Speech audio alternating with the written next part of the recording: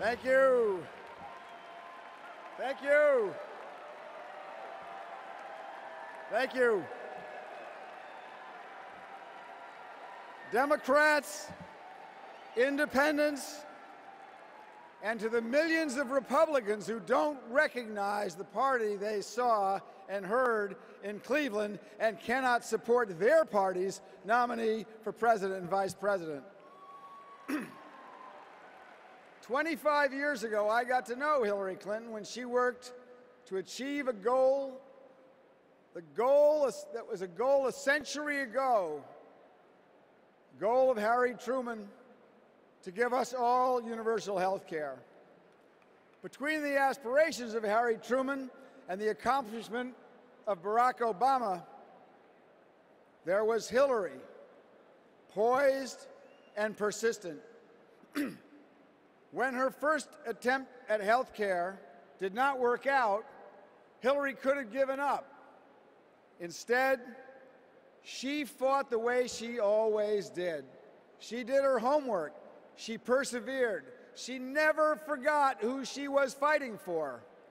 And thanks to her effort, the state children's health insurance program was born, and she worked just as hard to ensure that the states actually signed up, joining with Republican governors to get it done. Today, more than 8 million children have health insurance as a result. That is 8 million children whose families don't have to choose between paying the rent and taking them to the doctor. When President Obama took office, he picked up the fight. And with the Affordable Health Care Act passed, we expanded insurance to 20 million more people. Today, 90% of Americans are covered, and we have made so much progress. And now we need to elect the person who will finish the job, Hillary Rodham Clinton.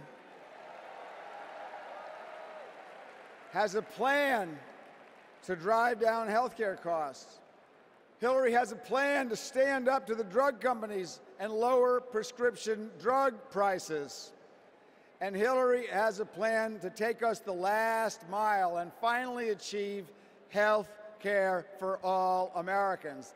That is what Hillary will do. Now, Donald Trump has a plan too. He would rip up Obamacare and throw 20 million people off their health insurance. Donald Trump will take us back to a time when insurance companies can deny you coverage if you have a pre-existing condition. Or he will take you back to the time where insurance companies could charge you more just because you were a woman. And what is he going to replace this with? Quote, something so much better, huge, no doubt. That's it. That's the whole plan right there, 6-word plan for health care.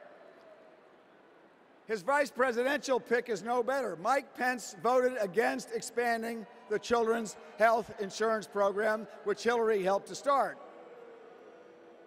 Mike Pence voted against requiring insurance companies to cover mental health and addiction treatment.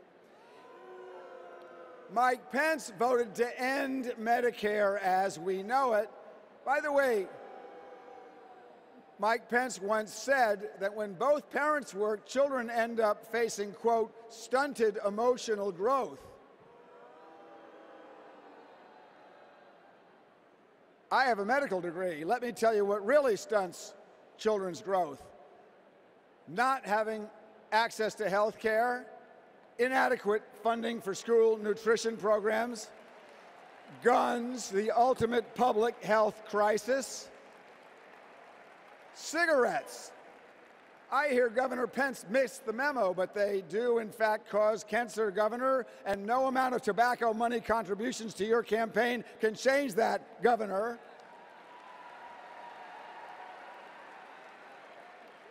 The choice in this election is clear. We need a president whose decisions are rooted in the facts.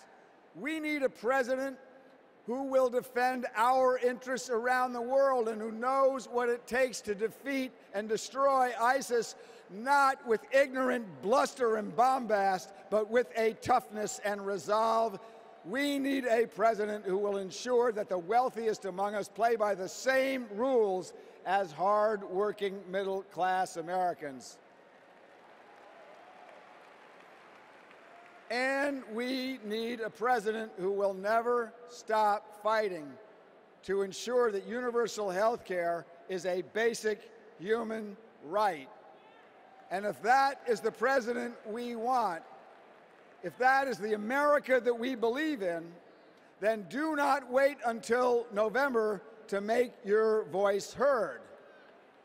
Go to HillaryClinton.com to donate right now.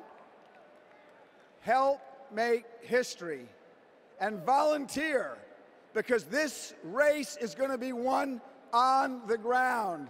And it's going to be won in Colorado and in Iowa and North Carolina and Michigan and Florida and Pennsylvania, and then we're going to the White House.